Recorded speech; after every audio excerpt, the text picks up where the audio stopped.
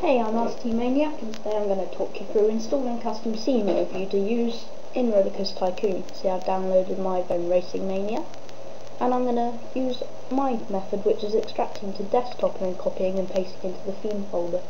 So I'm going to double click, and you can see it comes up with all the objects. Just ignore those, they may look very complicated, but don't worry. I'm just going to click extract, and then choose the desktop, or a folder you may have where you like extracting things. I don't mind, but just for the simplicity I use desktop. Click extract, and it's going to pop up here on my desktop.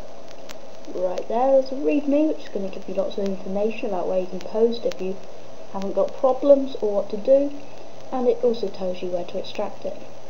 And click folder, there's all the items which need to go in your theme folder, but instead of the items going in separately, this whole folder goes in. So right click, copy. Now we're going to find the folder where this needs to be pasted into. It's going to be under my computer, local disk, program files, and Atari, and Rollercoaster Tycoon, and style, and then themed, and then right click and click paste.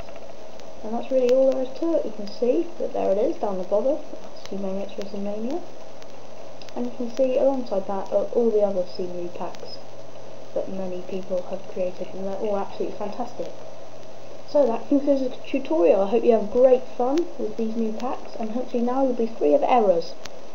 Thank you.